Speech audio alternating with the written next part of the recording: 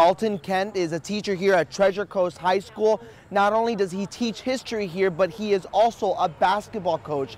And despite the fact that he was extremely scared during this incident, he's in good spirits this morning because he's with us here today. When he returned home, he was surrounded by his family and his friends. Again, he was able to make a brief visit to the hospital because his recovery is going to be pretty quick. He was actually shot in the shin, and he says that he dove under the table when he started hearing the gunshots. The room was so packed at the time, so when the gunshots went off, everyone really panicked. I didn't know who it was. I didn't really see anything. I just kind of, when it happened, I just threw myself under the table and kind of just hoped for the best. And then once about 15-20 shots went off after it stopped, a lot of people started flooding out the back door, and I kind of just followed them and ran for my life.